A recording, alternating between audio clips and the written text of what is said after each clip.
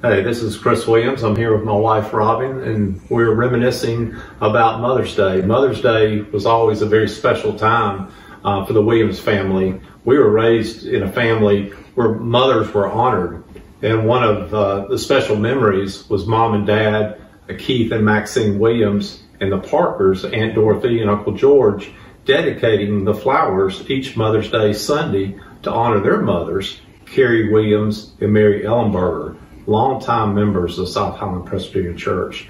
Just great memories of that, and really looking and observing the way our parents honored their mothers. Phil, what are some of your memories? Yeah, and because of that, because the flowers were dedicated on Mother's Day Sunday, Craig and I we started our, what Ed calls our pilgrimage back to South Highland on Mother's Day Sunday. And we would leave the church that we were attending, and we were usually running late. We'd pile the children in the car, and we would get there, trying to get there at 11 o'clock for the worship service. And we would always be warmly greeted by Bob Hunter, who would show us the family pew. And then we would go and we would laugh and whisper and hug and squeeze into the pews with all the family. So that was just a special time to be able to gather to worship. We would see Dad's face beaming from the choir. He was always happy to see the family worshiping together at South Highland. It meant a lot to him. After that, we would gather with some patriarchs of the church, Leland Keller, Tim Chandler, the Ponders.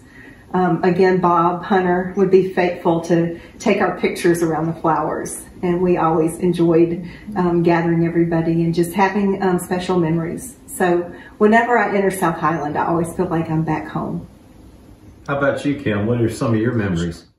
Well, I just, I remember Mom and Dad and Grandmama and Nanny instilling in us going to church on Sundays and attending Sunday school.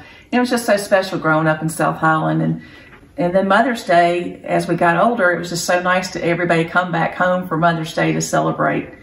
And there were times, we could not go to church, maybe if we're traveling or absent for being ill or something, but we always could count on the radio broadcast. And that was such a big thing for my dad, being in the radio and television business and getting to get the word out on the radio was such an important thing to our family. And now Mom and I enjoy the new live stream, and I just wish Dad could see it because he would be so impressed getting to see it and seeing the faces. And Mom and I look forward to getting to see everybody when they get back into the sanctuary again. We look forward to that time to be together again. But we love South Highland and so glad that it's going around the world now and everybody can see. So it's amazing. Dad would be so proud. Yeah, it's great.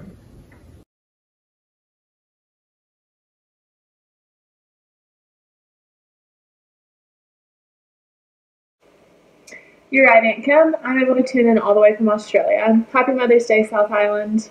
We all want to thank you, South Highland Presbyterian Church, for all you've meant to our family. Happy Mother's Day.